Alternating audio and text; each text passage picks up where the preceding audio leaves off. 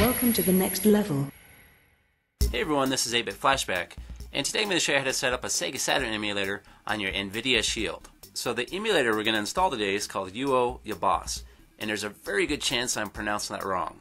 And this used to be available on Google Play, but it's no longer available. So I'm going to show you how to sideload this and get it up and running. And there is another Sega Saturn emulator on Google Play that is available for download called UoYabause Sega, but it doesn't have that Sega Saturn BIOS, and it has a few less options. So I prefer using UoYabause instead. So right now I'm running a test game on the Shield, and this game's called Final Fight. And I believe this was the last game that was released in the US for the Sega Saturn. But if anyone out there knows of an official Sega Saturn game that was released in the US after this game, let me know. So Sega Saturn emulation on the Shield is actually pretty impressive, and some games can even run at 60 frames per second. But by no means is the emulation perfect. We still have a long ways to go, but there is a lot of games that are playable. So if you love Sega Saturn and you have a Shield, I definitely think this emulator is worth trying out. Alright, to start off with, on our Shield, we're going to go to Google Play, and we're going to download an app called ES File Explorer. So if you just type ES at the top, it should pull up. So it's ES File Explorer File Manager. So this is going to be the app we're going to use to sideload that Sega Saturn emulator to our Shield. So after you get ES File Explorer installed on your Shield, it's time to head back to Google Play, and we're going to install one more app. And this app's called Sideload Launcher for Android TV. And this app will allow you to view all your sideloaded apps on your Shield. So sometimes what happens is when you sideload an app to the Shield, the app is not recognizable by the Shield, so it doesn't display. But with this app, it allows you to view those sideloaded apps on your Shield or an Android TV device. So that's all we have to download from Google Play is the ES File Explorer and this Sideload Launcher. Now it's time to go ahead and change some settings on our Shield device. So on the home screen, I'm going to scroll down to Settings and select that. Then scroll all the way down to Security and Restrictions. Then inside here, we're going to turn the unknown sources to on. And this will allow us to sideload apps that are not on Google Play. Okay, we're done on the Shield for a few. We're going to head over to the PC.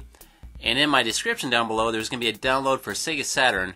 And inside that download is going to be these two things: the UoYabause application and a games folder. And inside the games folder, it's going to be empty. I can't supply games because I'll get in trouble. Sorry guys. But this is where you're going to be placing your own Sega Saturn games. And there is multiple different formats to use, but for me, I have the most luck with bin and Q files and MDS and MDF files. And if you're looking for a place to find Sega Saturn games, check out ISO Zone. So right now I'm going to grab a couple Sega Saturn backups that are located on my computer and drag them to this new games folder. And for some of your Sega Saturn games, it might have multiple bin files, and that'll still work. All you gotta do is grab all those bin files and put them in the same location. So I'm adding two different games to that games folder, Sonic Jam and Bug 2. And I'm adding both the bin in the Q file and the MDS in the MDF file. Now I'm gonna plug a flash drive in my computer, and you can use a flash drive or a hard drive. You just need to have it formatted at FAT32. And this is a 64GB flash drive, so I can fit quite a few games on here. And right now on my flash drive I have this folder called Temp, but this has nothing to do with the video. I just got some other stuff in here I'm trying to keep separated. So now what I'm going to do is drag the contents from the Sega Saturn folder onto the flash drive. So I'm copying that games folder that has two games inside of it and that Sega Saturn emulator to the flash drive. And you are able to run games from the flash drive, but if you want to copy the games to your Shield, you can do that too with the ES File Explorer. But for this video, we're just going to run from the flash drive. Okay, we're done on the PC. Now we're going to grab that flash drive and plug it into the Shield. And when we plug that in, we should get a message from ES File Explorer asking if we want to use ES File Explorer when we plug in this US device, so we can just select OK and it should open it. But if for some reason you don't get this message, you can also open up ES File Explorer just by going to Apps on the main menu and open it that way. So when you open up ES File Explorer, it should recognize that USB flash drive that you have plugged in. And on mine it's called USB 1003. So from here I'm going to select USB by using my directional pad, then A to select it. Then I'll get a message asking if I want to access the USB. I'm going to select OK. Then it's going to pull up the USB folder. I'm going to select that. Then inside here is going to be the contents of the flash drive. Now you want to select that UoYabause application and get that installed. It'll bring up a prompt and you can select install from there.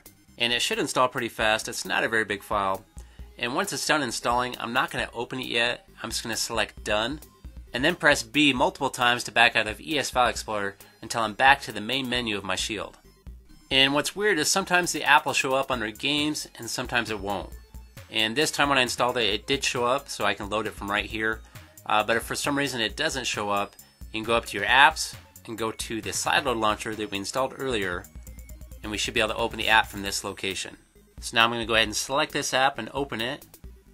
And the first time I open it, it's going to ask me for permissions, and I'm going to go ahead and allow it because I need it to be able to access my USB flash drive. So now it's going to update. We'll give it a few seconds here. Now we're going to select settings, and we're going to get everything set up so it's ready to go. So we're going to select game directory. So the game directory is going to be in our flash drive, so we need to find that and get that selected. So to find your flash drive, it's a little tricky, but what you have to do is select the two dots there at the top and keep selecting that until you get down to a folder that's called storage. So storage is going to show all USB devices connected, and I only have one device connected, so I'm going to select this one. Now I'm going to scroll down to games, and this is the folder that we added earlier that has 2 games in it. So now it's time to highlight select directory, and this is going to assign where the games are located for the Sega Saturn emulator. And if you want to, you can add multiple different directories where those Sega Saturn games are located. Alright, I'm done selecting directories for now, so I'm just going to go to the bottom here and select OK. Then if you want to, you can change where your downloaded storage would be for your saved games, but I'm just going to leave that alone. You can also select your background image. I'm not going to mess with that either. The BIOS is already built in on this app, so that's a good plus with this one. For cartridge, that's going to be for extra memory. For some of your bigger games that require more RAM. And what I like to select is the 32 MB DRAM. That seems to work pretty well for me.